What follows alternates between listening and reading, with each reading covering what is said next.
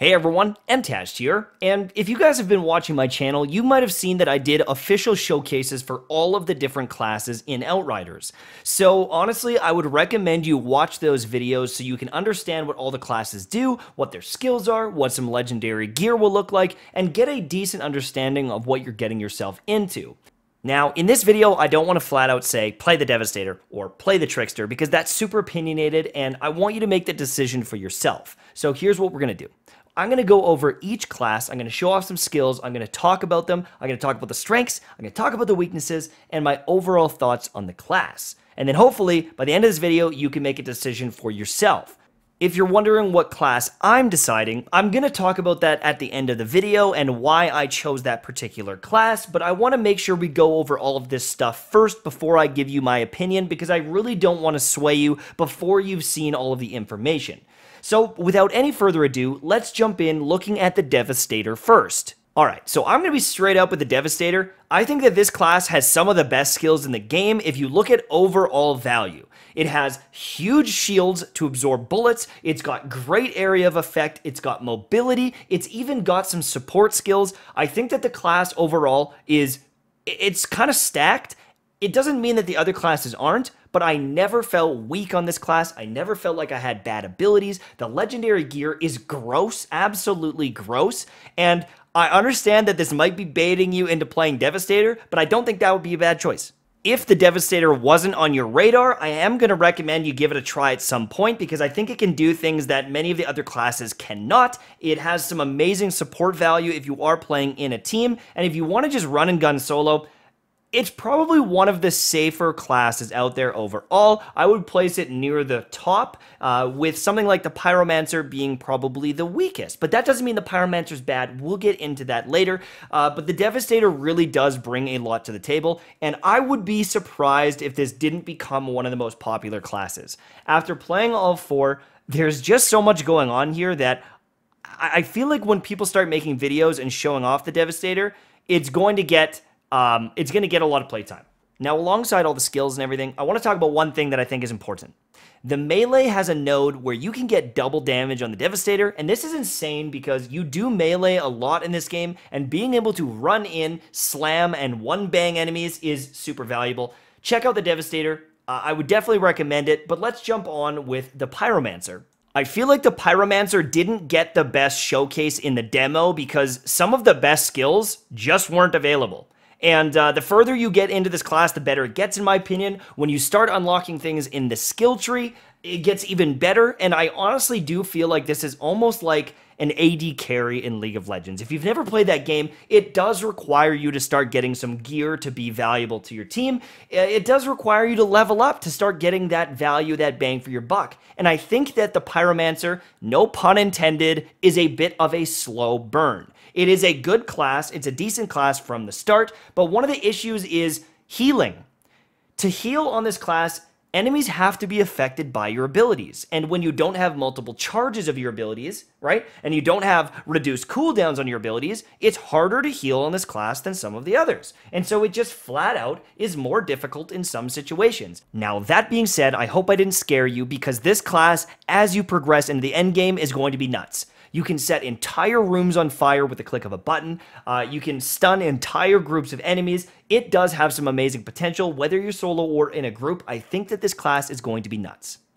It just takes a little bit of time to get there. And I think that's the beauty of a, looter shooter type game like this, is getting that build perfected and finally getting to the point where you dominate everything. And I'm telling you, the Pyromancer is going to dominate everything. Highly recommend this class. All right, now let's talk about the Trickster. The Trickster is flashy. If you want to be an assassin jumping around the field, you can do that. If you want to play Whirlwind Barbarian, you can do that. If you want to be a marksman, you can do that. There's a lot of things going for this class, and I think that it is going to be one of the most popular in the game. Is it going to be OP and better than everything else? I don't think so. I really don't think so. This Whirlwind can be a little bit annoying at times, but overall it is super, super strong, and if you build for anomaly damage and skill leech, you feel indestructible. I think that the fun factor here is one of the main reasons why it's going to be popular. It's not necessarily that it's OP and broken, because I can do things on the Pyromancer that I think are incredible that no one else can do. And I think that the Devastator is a rounded, well-balanced, incredible class that I don't think is worse than the Trickster. I think that the Trickster just has that special sauce that has people really excited, and I do not blame them. But I think that the legendary gear that I saw on this, very, very good. The skills overall, very good. Very few weak skills. I like the Trickster a lot, and I think that they're viable from the beginning of the game to the end of the game. The only thing I have, a little bit of worry is if enemies don't clump up enough, there are times when some of the abilities don't feel like they've got as much area of effect as some of the other ones. Now, single target, I think you do some pretty good damage, and I think that the fun factor here trumps all, but there are some situations where I felt like, you know what? I wish I was on the Devastator, or I was on the Pyromancer over the Trickster. But then you do this, and it's hard to, it's hard not to fall in love, baby, right? Okay, now let's move on to the Technomancer.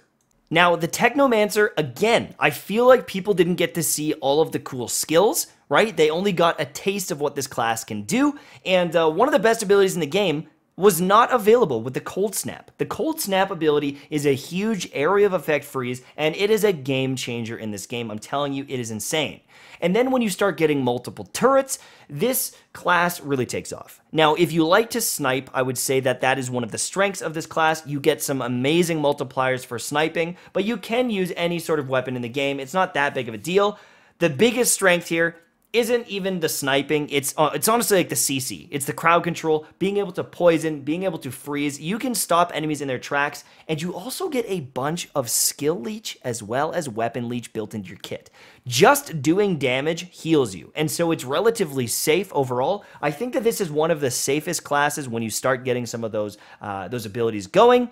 But I would say that there are times where, because you're relying on gadgets and you're relying on the targeting of your turrets, it can be frustrating if they're not hitting a target and freezing them when you want, and there is a little bit of not RNG, but a little bit of randomness, I suppose, in just like which enemies get targeted and when they get shot, and there's some bullet bloom on the turrets, and it is frustrating. I'm not gonna lie to you, Technomancer was my least favorite. So that is a bias of mine, but I see some major potential here. It has some things that it can do that other classes cannot. I think that the gadgets allow you to play back and support your team. And with the freezes, I think that the freeze is the best crowd control in the game. And so the fact that you have so many tools to freeze enemies, I think is one of the biggest strengths here. The fact that you can stop an enemy from doing anything, from attacking your team, they're just a sitting duck, that brings value. And so even if I might not play the Technomancer, I hope that if I'm doing the endgame expeditions, that I've got a Technomancer on my team supporting me, if that makes sense. All right. Now, I think that every class has value. I think every class is relatively balanced. I think they're all really good, but I think that there are a couple that do stand out, and number one is the Devastator. I think that the Devastator is number one or number two overall. If you look at the area of effect, if you look at the tankiness, if you look at the healing capabilities, if you look at the melee, I think that this class is so good overall, and I really want to play it at launch. But I am still almost undecided. I might flip a coin in the morning. Devastator and Trickster are the two that I want to play. I think that the Trickster is great because you get shields, you can dive in, it's amazing, but I think that the Devastator class is winning in my books because it brings a lot to the table. It has just so much going for it that it almost feels like it could do no wrong, and that's kind of one of the reasons I want to play it. But it's not quite as flashy as the Trickster. The Trickster has a fun factor to it that is just, in my opinion, it is unmatched. Teleporting around, slicing and dicing, it just sounds good. Like, some of the abilities just sound cool, they look cool, and I really, really like this class. And I want to do some build guides on it because I think it is going to be popular, so I think I'm going to go with this one, even though I think Devastator might actually be better. I think if I had to gamble on it, I would say that the Devastator is going to be the better class in a lot of content just because it's stacked. I truly think it's stacked. But I haven't seen every single legendary, and maybe that sways things. I think that the Pyromancer is amazing. I think the Technomancer can do some great stuff. But right now, I am leaning towards Trickster first, and then I'll probably follow up with the Devastator, then Pyromancer, and then the final one will be the Technomancer. Now, if you guys enjoyed this video, make sure to subscribe. I'm going to be doing a bunch of Outriders content, and I'm probably streaming this game right now. Twitch.tv/mtashed. Make sure to check that out if you haven't, and I will see you guys soon. Have a great day. Bye-bye.